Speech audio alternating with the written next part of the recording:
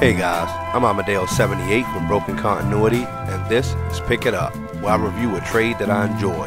Today, I'm talking about Green Lantern Rebirth.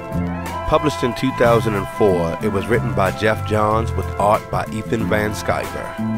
As someone who's not necessarily a fan of the Green Lantern, I really love this book. What Geoff Johns does with this is amazing. Technically, there are a lot of retcons in this story. None of them actually change events. They just explain motivations and reasons behind events. For instance, they explain Parallax and make him the reason why the Green Lantern rings can't control Yellow. They also explain why the Spectre chose to bond with Hal Jordan. They even give a reason for Hal Jordan's hair going early gray.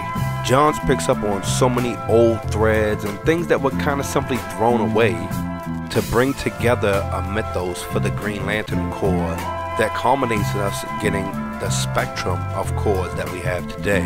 This story even does a great job in describing the styles and partially the personalities of the different Green Lanterns that are involved in it and how they use their ring.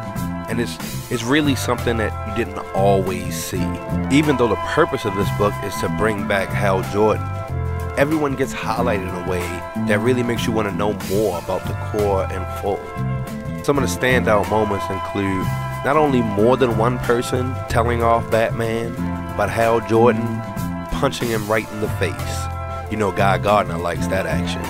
We see how annoying it can be to try and live with the Spectre, as Hal can't even go to a baseball game without people admitting their sins to him. We get Green Arrow using a Green Lantern ring, and of course he makes an arrow with it. We also get Kyle Rayner, who has been running around the universe trying to make up for the lack of a Green Lantern Corps, finally meeting Hal Jordan in a positive situation. I highly recommend this. This is the start of probably one of the greatest Green Lantern runs ever. Johns pulls a lot of things from the past and really just keeps on building on it from this point out. This is the start of a run that's a masterclass on how to do continuity properly. Anyway, I'm Amadeo78 from Broken Continuity. Thanks for tuning in. Please like and subscribe, and I'll catch you next time.